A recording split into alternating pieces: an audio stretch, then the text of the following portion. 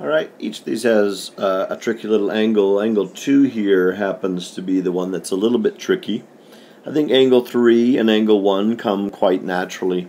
What I would say to you, I think the best way to go about getting angle 2 is if you can solve for all of the angles in this triangle, then you will find that if you can get all of those angles, this angle in this corner is a vertical angle to angle 2 and should be fairly easy to find.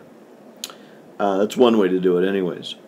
The guy that's also kind of tricky in this other one is angle 2.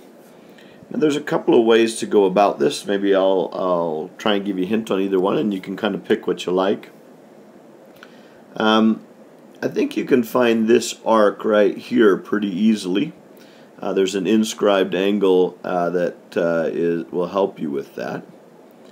And then I want you to notice that this is a diameter. And if you know that diameter, then you can find this arc.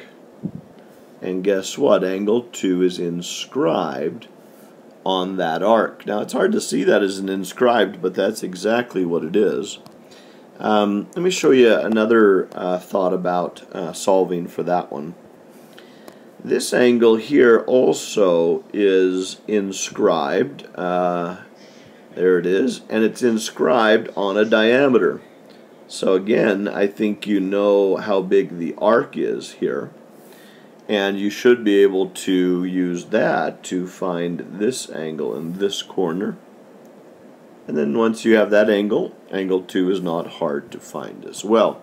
It's one thing I do like about the circle problems is they are often done in multiple ways. But I will say that the key here is that angle 2 is an inscribed angle. And, and there it is. It's inscribed there on the circle. And we should be able to find that angle if you can find me this arc, and that arc's not too bad to find. Good luck with that.